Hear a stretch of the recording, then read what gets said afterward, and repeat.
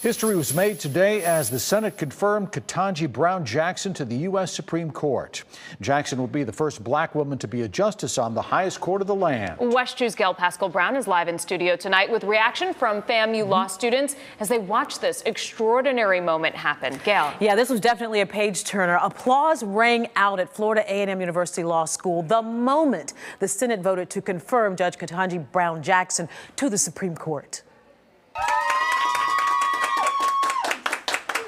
These law students say this is monumental on so many fronts. 51-year-old Jackson will become the Supreme Court's 116th justice and the first black woman ever to sit on its bench.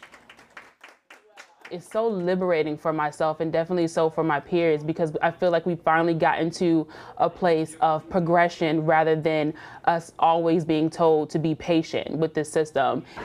You don't think that those things are attainable for you until you see it happen. And now that it's happened, I feel like today has made it great for us, or for me personally. It makes me proud because it shows that, you know, it gives people of color that anything you do in this life, if you work hard at it, and then you can achieve. You know, if you believe, you can achieve. It just makes the whole event just something where I feel is a turning point, hopefully, in American jurisprudence, because we have someone who is well-tempered, balanced, knowledgeable, and fearless. The FAMU law students say it's so important to see images which look like them in spaces they would like to be someday.